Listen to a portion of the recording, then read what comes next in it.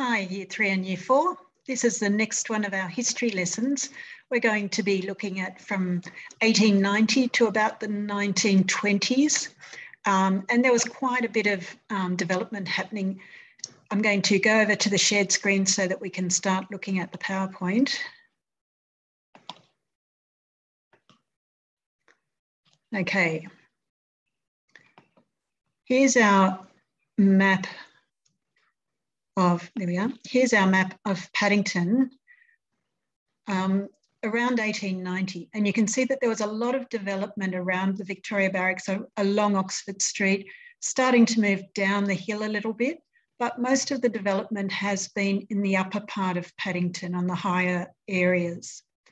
And you can see that down here at Rushcutters Bay Park and the Chinese Market Gardens here, that area that used to be swampland has been reclaimed as the Chinese Market Gardens. And we're going to look at how that was developed over this period of about 30 years. Okay. Now, this is a photo, so they were using cameras by this stage, of looking up from Rushcutters Bay up towards Paddington and Oxford Street. Here's Cambridge Street, and it's a bit hard to see here, but this object here is the bell tower that used to sit on top of the Hall building. It's not there anymore, but photos show that it was there. Now, this photo shows that during the 1900s, Rushcutters Bay Swamp had begun to be managed.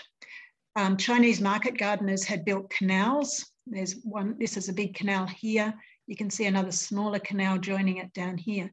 And they used these canals to channel water around what used to be the swampland. And so it's draining the swampland, but they also used it to irrigate their crops. Now, on our next one, this is again a picture of the market gardens. You can see the rows of crops here and rows there. Okay, up here is Oxford Street with a water tower up there. Now, the Chinese market gardens were important to the development of Paddington from about the 1900s onwards. Now, the government policies at the time were discriminatory in that many of the Chinese people who had come over from the gold rush, who had come over for the Australian gold rush, had chosen to remain in Australia. However, the government was very European-centric, meaning that they preferred to have people from European countries. So the Chinese people who had developed all of these gardens and taken all of the fresh produce to market, the government was resuming their land, which was basically giving them money to leave their land. And because it was very flat and it was subject to flooding during heavy rainfall, it wasn't really suitable for housing. And on our next slide, we start looking at what they did. So the land wasn't very useful because of the flooding. Now, as we know from the earlier maps of Paddington that we've looked at, where Trumper Park is now used to be part of the swamp. Glenmore Brook used to feed into that swamp and eventually out into Rushcutters Bay. Now Glenmore Brook runs underneath the Trumper Park in pipes. Trumper Park was also a quarry for sandstone, where it was dug out to below sea level and later became a rubbish dump. When it was developed into a park, the land had to be filled and raised to, in some places, by 4 metres to get it to a level playing field. The park was constructed around 1897. The first rugby league game was played at the park in 1903. So this was before any real organised rugby league games, and there was certainly no NRL at that time. The Trumper Park was originally named Hampden Park Oval after one of the governors of New South Wales.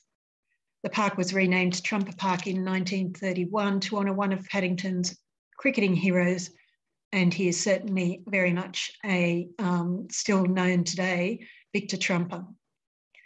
The last part of the sandstone quarry closed in 1967, and the area was replanted to form the duck pond. Now, I did have a video in here showing the closure of the quarry. There's a bigger photo of it. So I've attached that the video to Google Classroom. So go in there and watch the video showing how they were sawing up the sandstone and the buildings that they used to build with that sandstone. It's quite interesting.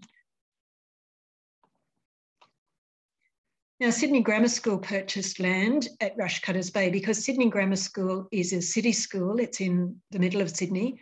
So they didn't have room for playing grounds, playing fields for the boys. So they purchased land, and of course it was nice and flat because it had been market gardens, and they used this land to develop their playing fields and named it after Albert Weigel. And Albert Weigel was a headmaster at the school for 45 years. So that's why the sporting fields are called the Weigel Fields. In 1964, Sydney Grammar School also brought some of the tennis courts from White City and began planning to introduce the preparatory school to the Weigel Fields. Preparatory school just means a public school from kindergarten to year 6. It's in preparation for going to high school. In 1955, the headmistress of the Edgecliff Preparatory School, so that was a private school, offered for Sydney Grammar to take over the school. And the following year, the Edgecliff campus was reopened as the Sydney Grammar School Preparatory School, Edgecliff. And there was a huge sports stadium down at Rushcutters Bay. It was called Sydney Stadium. And it was a sporting and entertainment venue built in 1908. This was also on the land of the Market Gardens. It stood in the corner of New South Head Road and Neald Avenue, Rushcutters Bay. So here's a photo of the second building. There's Neald Avenue is this one here, and New South Head Road is this one running along here. It was demolished in 1970 to make way for the construction of the Eastern Suburbs Railway. Now, it was built, this was the original stadium here. You can see it's huge. It was built to host the biggest sporting event in Australia's history up until then. 20,000 people came into the stadium to see Tommy Burns fight Jack Johnson in 1908. Now, this fight was an international, well, it was talked about internationally because it was the first time that an African-American man had fought for the World Heavyweight Boxing Championship, which he went on to take the title. In 1912, they demolished this stadium and built this octagonal stadium here with a roof so that they could hold their events when it was raining. Both buildings mostly hosted boxing matches during the 1950s and 60s. It was also used to host entertainers and concerts. And here's a photo of the Beatles playing at the Sydney Stadium in 1964. Now, who would believe that Paddington and Rushcutters Bay used to have an amusement park? White City was the name given to many amusement parks in America and England in the late 1800s. In 1913, a White City amusement park was built on the site of the Chinese Market Gardens at Rushcutters Bay. The park included lakes, canals, fountains, river caves, a fun factory, Japanese village, a giant carousel, which a carousel is a roundabout, you know, where horses ride around in a circle, a music hall, ballroom, and a fairground. The top picture shows the Scenic Railway, and you can see the title there, Scenic Railway, which was a giant roller coaster that travelled around a small version of Mount Kosciuszko. Here's Mount Kosciuszko here. The buildings looked grand and expensive, but were actually just wood covered in chicken wire and white plaster. The amusement park was struck by lightning in 1917 and burned to the ground. The giant carousel somehow escaped the fire and was moved to an amusement park in Melbourne.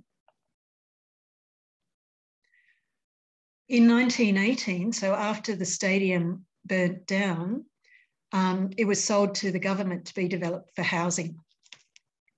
But because it was on swampland, people questioned whether it was suitable for housing because during rain it would get flooded. So in 1920, the government decided not to proceed with housing, and they sold the land to the Lawn Tennis Association. Now, the Lawn Tennis Association kept the name of White City because everyone knew where White City was, as it had been a popular destination for lots of people to go for fun. And so they kept the name White City, and it has hosted many important tennis matches through the years. This one was the Davis Cup final in 1954, and it seated 25,000 spectators. Now, it wasn't always set up like this. These were temporary stadiums built for the Davis Cup, but it held a lot of people, 25,000. This photo is showing the lawn courts there. Okay, after the Olympic Games, New South Wales Tennis, which it is now called, moved the major tennis tournaments to Olympic Park, and the White City courts, as you know, are still there, but not very well maintained anymore. Okay, and that is going to be the end of our session today. You've got a closed passage that will help you think through some more of that. But you can see that that whole area that used to be swampland has now been created into parkland and a lot of recreation areas. There is still some housing there, but not very much. And that is why, because it used to be swampland and subject to flooding. Okay, bye everyone.